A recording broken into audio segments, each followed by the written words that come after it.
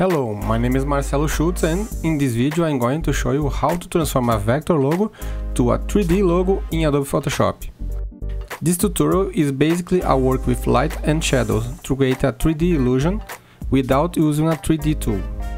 For this example, I choose the editable logo. Before anything, let's take a look about perspective. On the left we have a simple square. On the right we have what we call cube. The 3D word means width, depth and height. Every time you see an object where you are able to see other faces, this is called 3D. Here is a simple representation of how the square looks when we move it to other positions. We now can see its depth. This works exactly the same for a logo or any other object. Now, with that 3D acknowledged, let's play with the editable logo. On the left side we have the original logo and the right side is the position I choose to work on. By the way, I have changed a little bit the logo.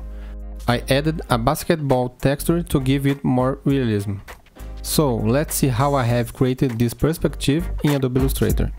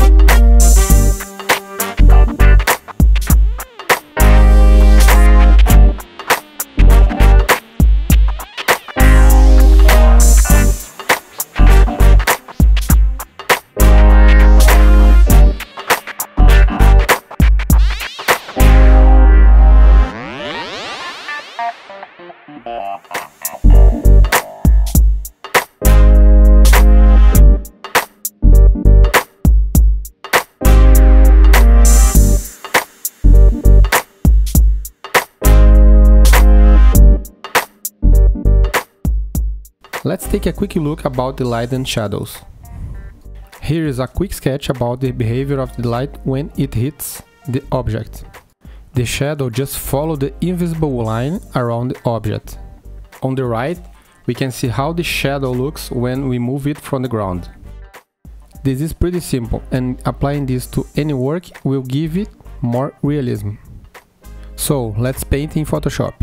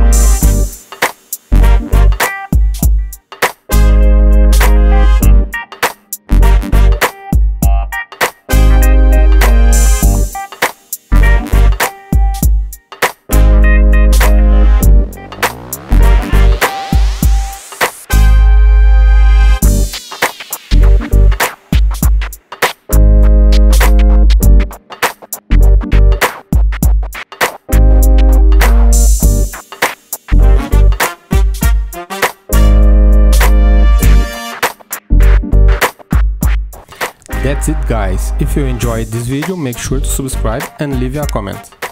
Thank you so much, I will catch you in the next one.